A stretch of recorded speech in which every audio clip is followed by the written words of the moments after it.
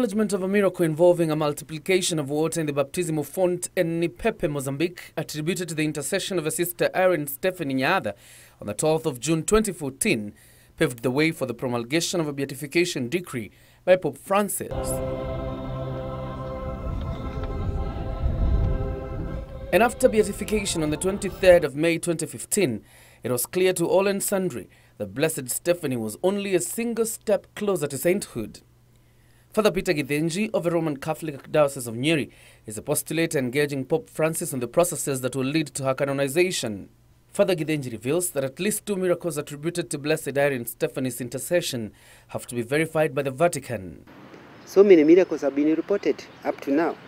But they are not simple matters of healing a simple disease like homa or malaria. We are talking of life-threatening situation.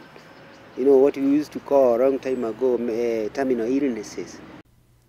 The examination of miracles is no doubt a lengthy, elaborate process, but whose findings are eagerly awaited. This healing, must happen instantly, not a process. You heal in a process.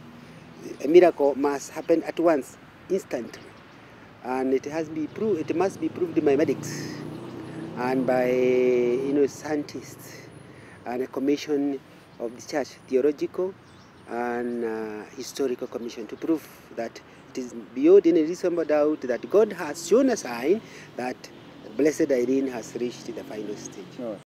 A Consolata Missionary Sister born Aurelia Masidi Stafani on the 22nd of August 1981 in a small village called Anfo in Italy, Blessed Irene Stafani came to Kenya in 1915 to help those injured in the World War I. It is at the sleepy village of Gikondi in Mukureni sub-county, Nyeri County, where she earned the name Nyaatha for her mercy and love. It is also where she lived and worked from 1920 until her death on the 31st of October 1930 following a short illness. To honor her, a shrine is under construction in Gikondi. The simple architectural design provides for not only a place of worship, but a historical site. They come to pray through her intercession. So it's a place where you come to pray and you see things that were associated with the person with God now in heaven.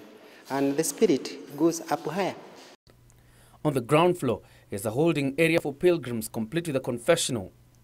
Adjacent to it, a room to be used by a resident priest who will guide pilgrims. Downstairs, an art gallery takes pride of place, showcasing personal items and other artifacts, telling the story of Blessed Irene Stafani Nyaatha's life, including remains of a house she is believed to have lived in. Now, this is what used to be the permanent residence of Blessed Sister Irene Nyaatha when she was serving in Gikondi. And above it is a huge and massive structure that has been built by the Catholic Church, where pilgrims will be pouring to come and pray in the name of Blessed Sister Irene Nyaatha, who is only a step away from sainthood. And of course, this area will serve as the art gallery, where pilgrims will also come and be able to actually look at the life of Sister Irene Nyaatha. And as you can see down here, this is soil and almost eaten up to the full brim after pilgrims coming here really and having to carry soil as relics. Interestingly, the much-awaited sainthood of Blessed Irene Stafani Nyaatha will not be the only light illuminating the Roman Catholic Archdiocese of Nyeri, as the Vatican is set to recognize about 80 missionaries who died while spreading the gospel in the region. These are people who had grown in faith, and we are very lucky, especially us who are doing the research of Blessed Irene for the final stage of sainthood, because you realize most of these candidates were catechists and teachers who in one way worked or were associated with Blessed Irene. On one hand, it is good news for the sea.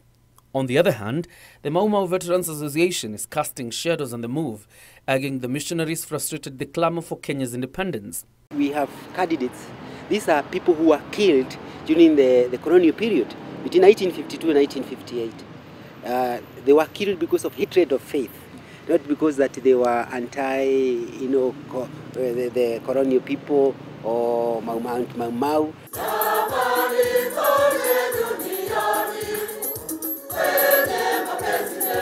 That aside, another issue threatens to overshadow the highly anticipated announcement from Rome.